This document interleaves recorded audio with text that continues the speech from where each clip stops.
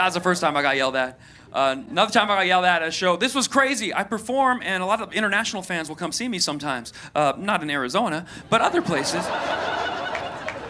And I did a show, and 6 Muslim women came because they liked my YouTube channel, and they got the VIP. They sat right in the front row, and they were wearing the Bed Bath & Beyond. They had it all. Let me tell you, it wasn't just the hijab thing. It was the whole, and you could tell which one was the slutty one. She had the fitted sheet. She did.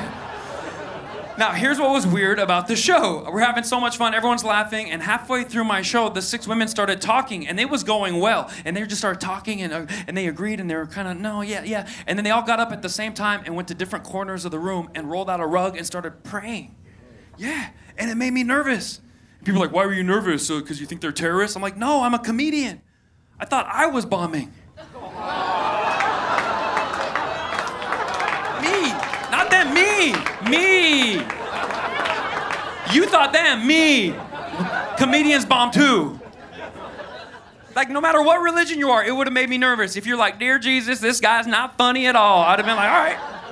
The Christian hates me. In this case, it was Muslims. Dear Allah, give him more haha, please Allah.